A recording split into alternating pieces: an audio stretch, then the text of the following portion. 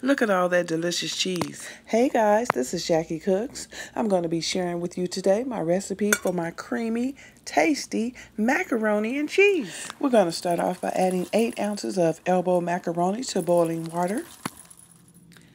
After cooking our macaroni for about 8 to 9 minutes until al dente, we're going to drain it and set it aside. Now here comes the fun part. We're going to add 3 tablespoons of unsalted butter to our skillet, and we're just going to melt that. Now we're going to make a roux or a sauce for our macaroni and cheese. We have 3 tablespoons of flour. We're going to stir that until it's creamy and smooth. Then we're going to slowly add 3 cups of milk. We're just going to whisk that until it's smooth, thick, and creamy. Now it's time for our seasonings. I have 1 teaspoon of smoked paprika, 1 teaspoon of kosher salt, 2 teaspoons of black pepper, and 1 teaspoon of ground mustard. Just going to add that in. Yum!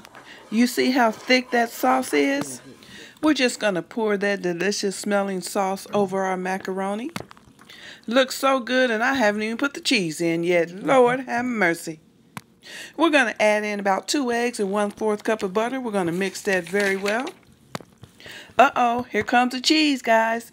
I'm going to add 1 cup of sharp cheddar cheese, 1 cup of Monterey Jack cheese, 1/2 cup of grated Parmesan cheese.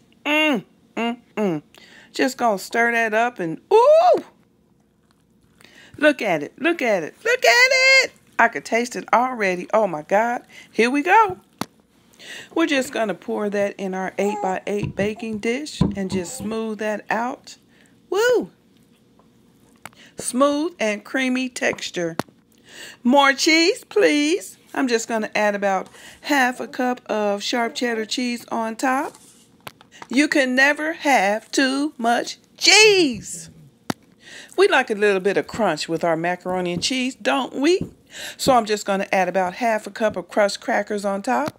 After cooking at 350 for 30 minutes, this is the final result. Yum, yum, yum. And I must say, this is the best macaroni and cheese I've ever had. Hey guys, you must try this recipe and let me know. See you in the next video. Thanks so much for watching.